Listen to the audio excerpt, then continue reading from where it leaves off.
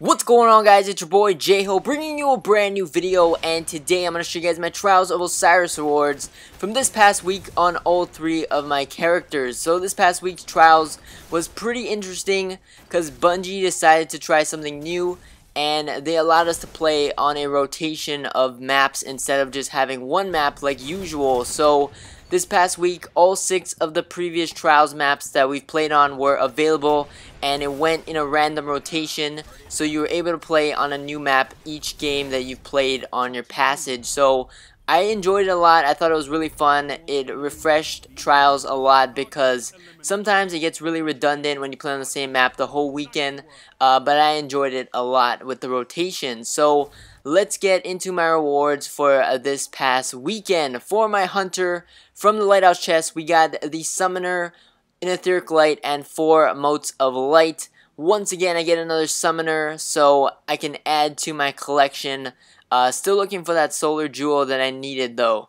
And then heading back to the Reef for Brother Vance and his tier packages. We were able to get the Passage Coins and Motes of Light in the first 2. And I was lagging a little bit when I was trying to get my rewards, so that's why it's a little bit delayed.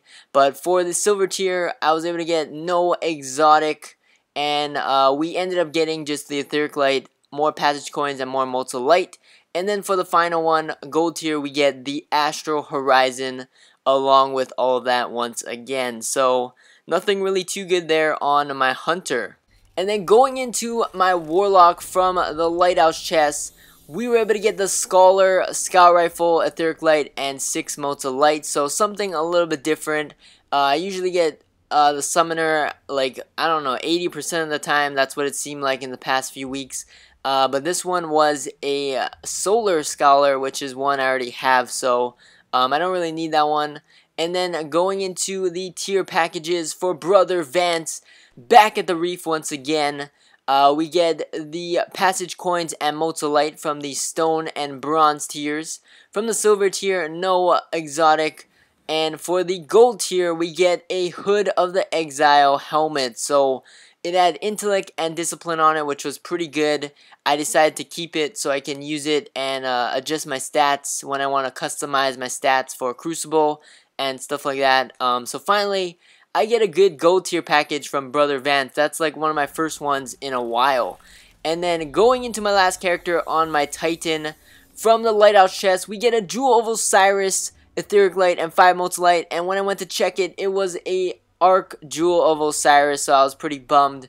I thought that was going to be it with my Solar Jewel, but I'm still on the hunt for that Solar Jewel. I'm getting closer, it seems. I'm getting a Jewel of Osiris at least instead of Summoners. But yeah, hopefully next week we see better stuff. And then finally on my tier packages for my Titan, going back to Brother Vance once again, we get more Passage Coins, more Motes of Light as well. We get no exotic in my silver, and for the gold tier we get the Infinite Theorem machine gun. So nothing really good besides that Warlock helmet that I got from Brother Vance in my gold tier. But that's about it for this video. Thank you guys for watching. As always, like, comment, subscribe. Stay tuned for more videos, and I will catch you guys next time. Peace!